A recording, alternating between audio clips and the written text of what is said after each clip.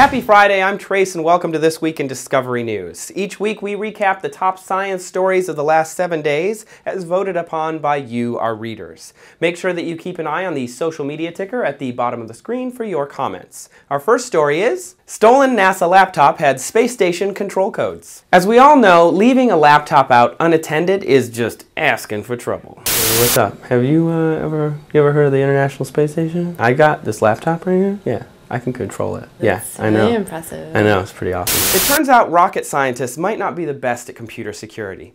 NASA told Congress they had 5,408 computer security lapses in the last 2 years, including a laptop that was lost that had the security codes and algorithms to control the International Space Station. Oops. Plus, when a laptop goes missing, NASA expects the employee to remember everything that was on their computer. I thought that's what computers were for. Needless to say, we wanted to know if they could use that laptop to actually control the ISS. It turns out they can't, so that's a relief. And that's good because our next story is, can anger and stress kill? This week, 43-year-old Andrew Breitbart died of a heart attack, and we wondered if anger and stress and his bombastic personality may have contributed to his health issues and his untimely death. It turns out that stress can kill you. When your body is under stress, it reacts as if it's under attack. You release a lot of adrenaline, and then your engine gets going, and then you get all excited, and then it's like your body is all like, go, go, go, and your mind is like, stop, stop, stop. And you can't just do both. The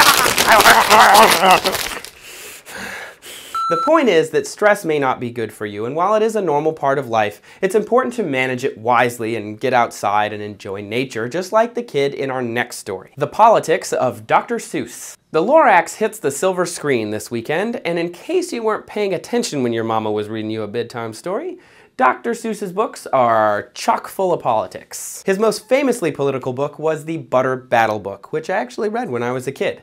It was about two societies, the Ukes and the Zooks. One buttered their bread on the top and the other on the bottom. It was an allegory for the Cold War, and it actually ended with the two societies battling on top of a wall. Sound a little familiar? Dr. Seuss has always been political, with Yertle the Turtle talking about the dictatorial rise to power, with the Lorax talking about environmentalism, and with Oh the Places You'll Go talking about the backpackers that like to smell up European hostels.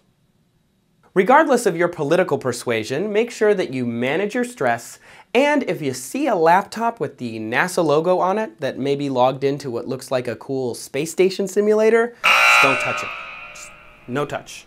Leave it alone. So that's it for me. Thanks for tuning in to This Week in Discovery News. Make sure that you like us on Facebook, you follow us on Twitter at Discovery_News, and that you subscribe to our Discovery Daily newsletter, which you can do at discoverynews.com. Have a great week, and we'll see you next time. Needless to say, we wanted to know... Needless to say, the best noise ever. We'll come back to this. Take 55.